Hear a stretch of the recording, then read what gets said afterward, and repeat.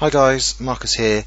Just want to quickly show you how easy it is to use image recognition to control a remote session, regardless of what that session happens to be. And here we have an Ubuntu desktop. This is a window using Type VNC into a computer that's sitting behind me running Ubuntu.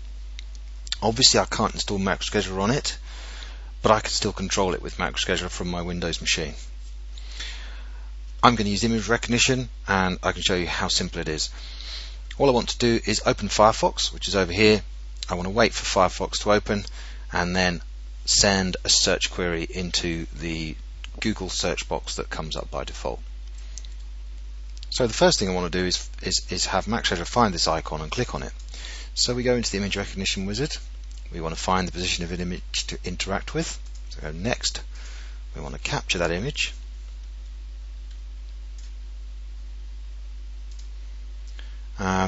I'm going to just search inside the VNC window to speed things up a bit, so we're not searching the whole screen.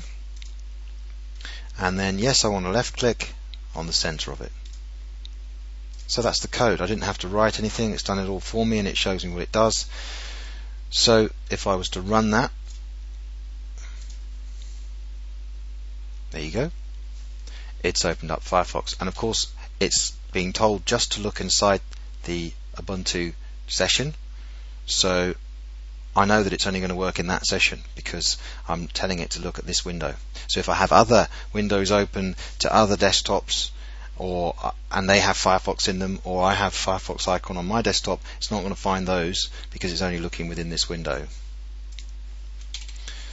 So that opened Firefox. Now what I want to do is send some text into here, but of course I want to make sure that Ubuntu Firefox is ready first.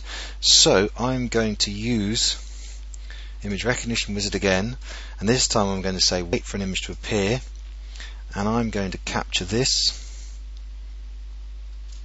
because then I know that that page is ready. I'll just sort out the indentation, and then what we'll find is this box happens to be focused immediately, so there's no need to change focus or click on anything. I can just send some text. So let's search for fly fishing, and all we've got to do is press enter. Well, that should be it. So let's just close this down so that we're at a fresh desktop and run that.